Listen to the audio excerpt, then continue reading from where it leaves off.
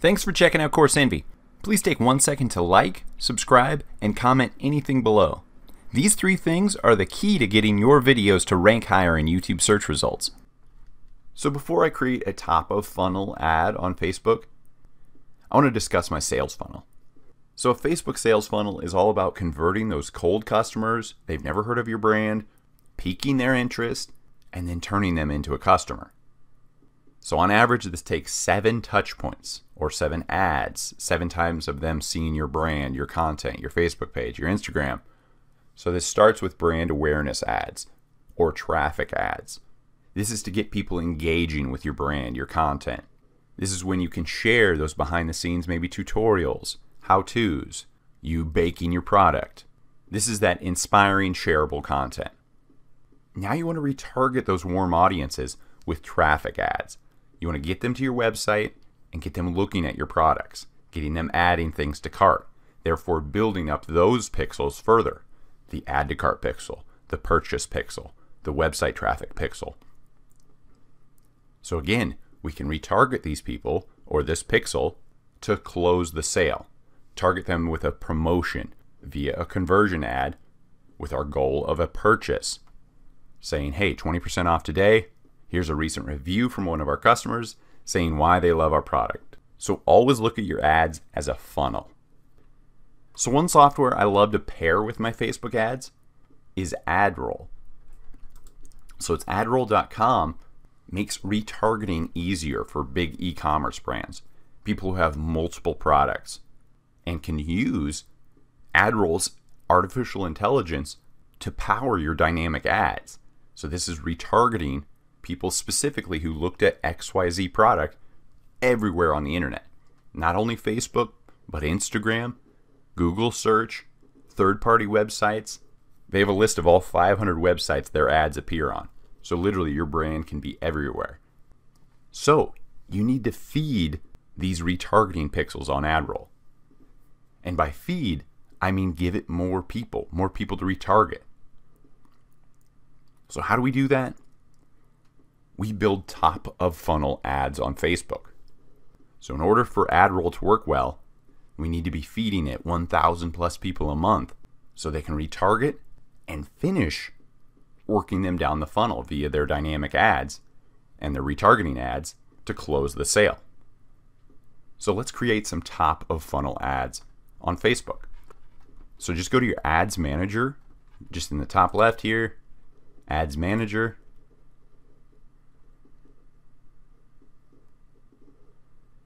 Then we'll click this create button. So for this specific website, it has pretty good traffic, 1,000 plus organic users a month coming from our Facebook page, coming from our Instagram. So the brand awareness is there. If you have extra budget, great. Start some brand awareness ads, create some more traffic ads. But we have enough warm people that we've created lookalike audiences already. Remember, I like 1,000 people before I create a lookalike. So we have 8,000 on our Facebook, 26,000 on our Instagram. Those are great for lookalike audiences. So I'm ready for conversions. I want to get people to my website and minimally be building out that website traffic pixel, people coming to my website, so AdRoll can retarget them dynamically for each product they went to. But B, I can also build out my other pixels at this time. Like getting people to add things to the cart, like getting people to purchase. So I always use conversion ads with the goal of add to cart. That's a lot easier than a purchase, right? So the goal of add to cart with the bonus of hopefully we get some purchases and the second bonus of building out our traffic pixel so AdRoll can retarget for us. So let's click conversion. Scroll down. Now let's name this conversion. Add to cart, ATC, our brand acronym there. And then we're going to go top of funnel, TOF. So now I know right away this is a conversion for add to cart for this brand name, top of funnel. So I'm going to be creating quite a few ad sets. So I'll toggle this off and then click continue. I want to budget at each ad set level rather than the campaign level. So continue. So I want to name this ad set in accordance to what top of funnel audience I am targeting. It's at the ad set level is where the targeting is, audience placement, so on. So I'll select my first one and then name this ad set accordingly. And by default, that conversion is add to cart. We could change this if we want, but that is the one we wanted, add to cart. That's the conversion goal for this ad. So website, add to cart, we're good here, custom audience. So there's a few custom audiences I like to target for top of funnel. Specifically lookalikes, especially if a brand already has some decent traffic on their website. So I've already created these lookalikes via up here, all tools, audiences.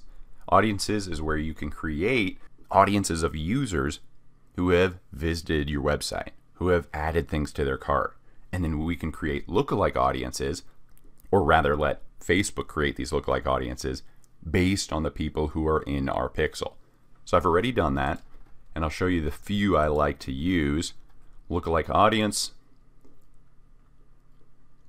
So I've starred the ones I like. So this is a lookalike audience in the United States, niching down to the 1% of the United States. As you can see, the size over here is 2 million. So just 1%. So I like that. It's highly focused. I'm forcing Facebook to go out and find users very similar to the custom audience I created a lookalike audience of. So as you can see, lookalike, my website, visitors. So all the visitors in the last 90 days to this website is the original custom audience I pulled from my pixel.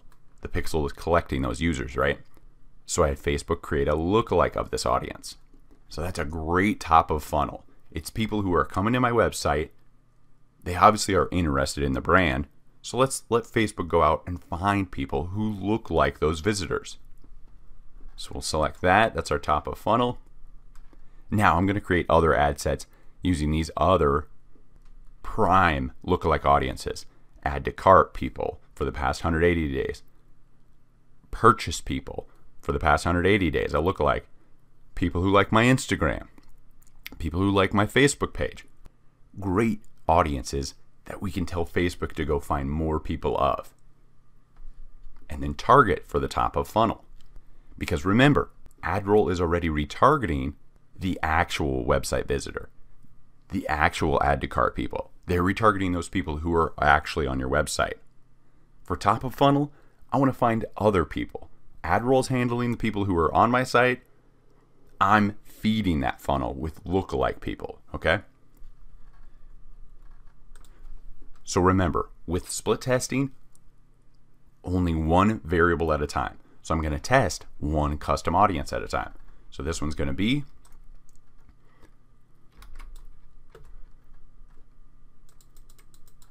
lookalike 1% website visitors past 90 days. So conversion website, okay, so I know United States, we're going to leave this broad, 18 to 65. I'm going to uncheck this because I want it specific to my lookalike. And we're good. Now this is one area you can split test, but since I'm using AdRoll and I know they're hitting all these audience networks, typically a few of these are on Facebook's audience network as well, let's unselect that. I really only care about Facebook, Instagram, and Messenger. We're going to let AdRoll manage our audience network, those 500 plus websites where we can appear as a banner ad. So that's good. Scroll down. Now, here's our daily budget for this specific ad set. So I want Facebook to work as hard as possible at each ad set I create.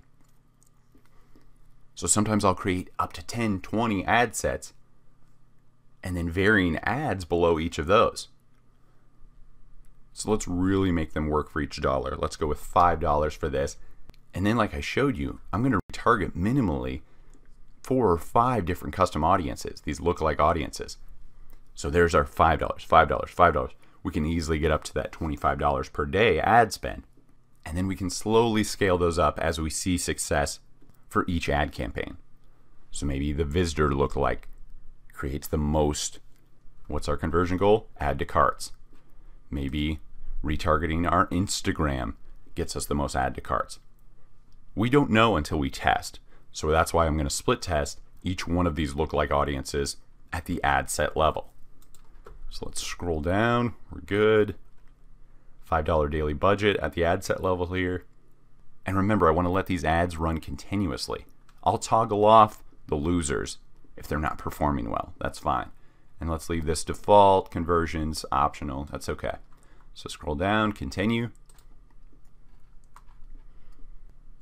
Okay, so next we want to name our ad. So again, as we build out more and more ads, if we just left it the default, this would be harder to track when we're looking at our ads manager reporting if it's the same for each ad. So as I add an image, maybe I'll give a descriptive of what image I'm using. XYZ product shot, XYZ lifestyle image, and so on. But for this example, I'm going to just leave it default. Just note, that's one more layer of easily identifying your ads when looking at your ads manager reporting. So this is another area I love to split test. Specifically, carousels and single image or video.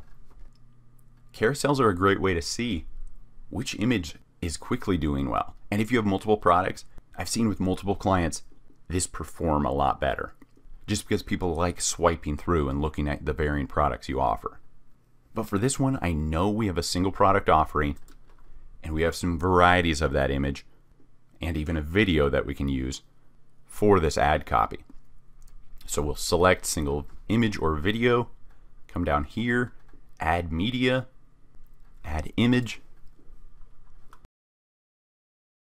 select this, click continue. And now if we want to split test multiple images, we can do that right here by adding an image. So we'll add an ad number 2. So we'll split test at the image level. So let's do that now.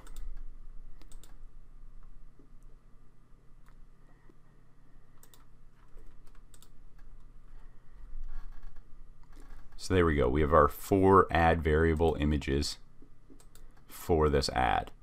And we can come back later if we want and turn into a video. Edit image, delete image, clear image, and then add the media that we want, whether that's video or a different image. So now scroll down and fill out your ad copy. So I filled out my ad copy here. One thing I see do very well for e-commerce clients is just simply stating a review. Completely obsessed with this cookie butter, so tasty. I love the dirty cookie. And then those 5-star emojis. Enter what's the value proposition. 20% off today only. Another emoji to separate it. Cookie butter 4-pack. And then our headline, again the value proposition, cookie butter 4-pack, 20% off, which leads their eyes to that call to action button, shop now. So call to action. Get offers, another one I see good results with, but this one makes sense for shop now. So there's our website URL, our display link, how we want it to display in the ad here. We can scroll through and look at how it appears in these other formats, whether that's stories, desktop, mobile. So this looks great. So let's look at our other ad set. So let's look at it with our other images. As you can see, here's our images, or we can look at previews right here. Ad 404, 104, there it is, ad 1. Ad 1 looks good, 2, a little more color in that one, great. Okay, awesome. So now we are split testing this ad set, this custom audience we selected here, that lookalike, with 4 different images using the same ad copy. So again, we could take this one step further and split test our ad copy, our actual text, our headline, our call to action button, and so on. So I'll show you how to duplicate these ads if you want to create those split tests. But if you're confident in your ad copy and just want to test some images, great. We're good to go here. So let's scroll down, make sure we have our pixel selected, and now just click confirm. So now our ads are published. As you can see, the 3 tiers here: campaigns, ad sets, ads. Same thing here: campaign, campaign name, ad set name, and our 4 ad variations. So now what I want to do is I want to create a duplicate for this ad set, because remember, we're only targeting this first lookalike. We want to target every one of our lookalikes so we can see which lookalike targeting option is getting us the best results, the cheapest cost per click, the most add to carts, whatever metric we're focusing on. So click duplicate. And now original campaign, we want to leave it under this main campaign. We just want to add another ad set under this campaign. So think of it as tiers. Campaign, ad sets are under campaigns, and ads come under ad sets. So original campaign, number of copies. So I know I at least have 5 lookalikes. So I've already targeted 1. Let's create 4 copies.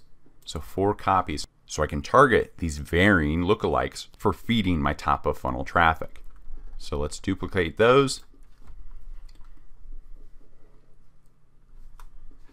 So there we go. There's our 4 duplicates. So we want to go one at a time now. So unselect this. So this first one, click edit. And now as you can see, it was already open. I can close that just to show you. Edit. So we want to test our second lookalike. So what's our second lookalike here? Scroll down. So lookalike we've already done. Website visitors, 90 days. Let's unselect that. Click here, lookalike. So we did this one. Next one, add to cart. So okay, this is a lookalike for the website add to cart people for the past 180 days. So let's change the name of this ad set. Okay, that looks good. Great. Now on to the next one. Unselect this guy. Edit. Okay, so we are in the second one now. Same thing. It says copy, right? So let's cross this one out. New lookalike. So we've done visitors. We've done add to cart. My other favorite one, lookalike of the website purchases. People who have purchased in the last 180 days. I'm telling Facebook to go look for people who are like my current customers. So select that. Okay, we're great there. Now again, we want to make sure to be able to identify that ad set. We know what we're targeting right away. Okay, looks good. One more to do, right? So click edit there. Okay, scroll down. Again, everything's good. Let's X that out. Custom audiences, lookalike. What's my last one? Instagram. You know what? I actually forgot one audience, but that's fine. I'll show you how to do it. So now we're targeting Instagram lookalikes. Facebook is going out and looking for people who are like my current Instagram followers. Great. And engagement, just in general, people who are engaged with my Instagram. So we're good here. Let's copy that name. Okay, great. So, like I said, I forgot one audience. I have my add to cart. I have my purchase. I have my Instagram. I have my visitors. Visitors 90 days. Let's see. I have a duplicate here. Let's make sure. What I did forget was my oh no. Okay, cool. So thought I didn't have enough audiences because I do have one more custom audience I like to target. It's my Facebook. So here it is. People who like this website Facebook page. Great. Now we have our varying audiences. All the lookalikes I like to target. Great, great, great. Okay, so now again, campaigns. They're the top. This is the campaign for conversions with a goal of add to cart for this website, top of funnel. So our first ad set is targeting add to carts. Second, purchasers. Third, Instagram audience. Fourth, Facebook page. And fifth, website's visitors, a lookalike of them for the past 90 days. So these are my 5 favorite lookalikes for filling the top of funnel.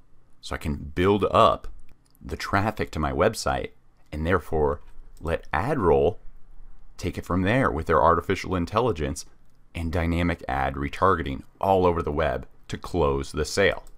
So now we review and publish,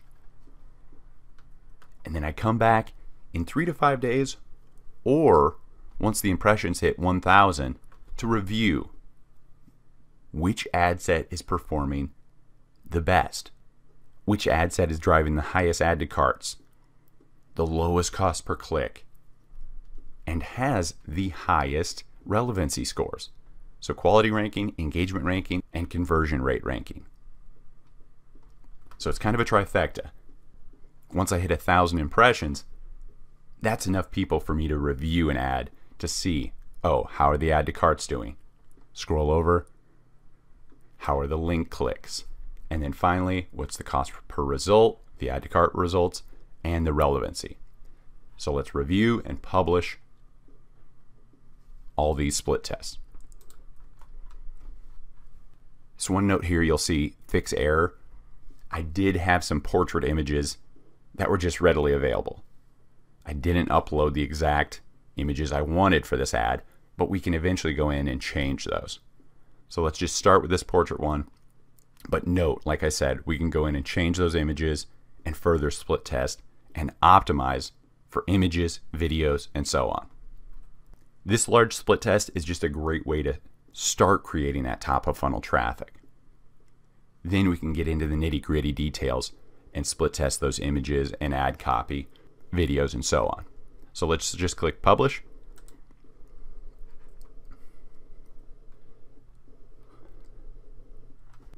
Okay, great, we're published. Now these are in review.